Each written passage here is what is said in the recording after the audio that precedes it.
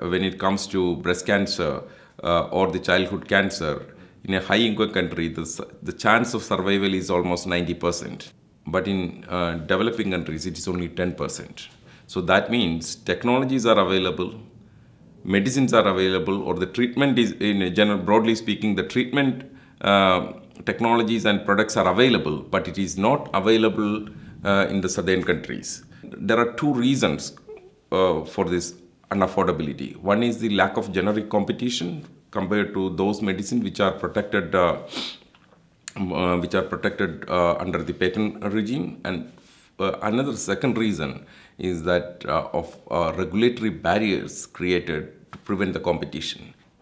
So intellectual property and regulatory barriers are affecting the treatment to cancer.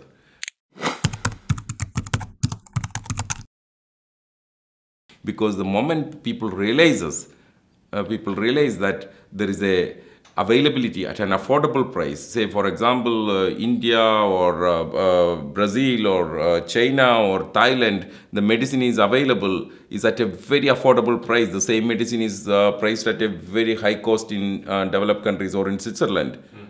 Definitely people are going to point fingers at the Swiss government and the companies and would interrogate their policies. They don't want that to happen.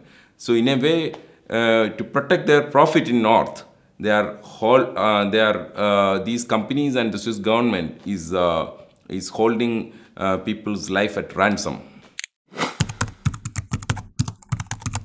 I think the people are the victims, irrespective of the country where they live, of the corporate exploitation or corporate's drive for profit.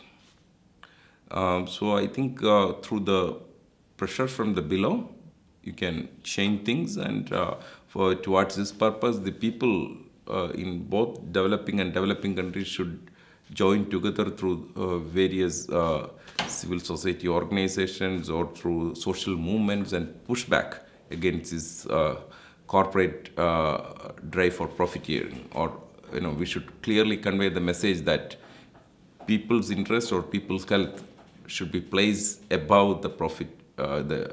Profit motives, or the people should be placed before profit.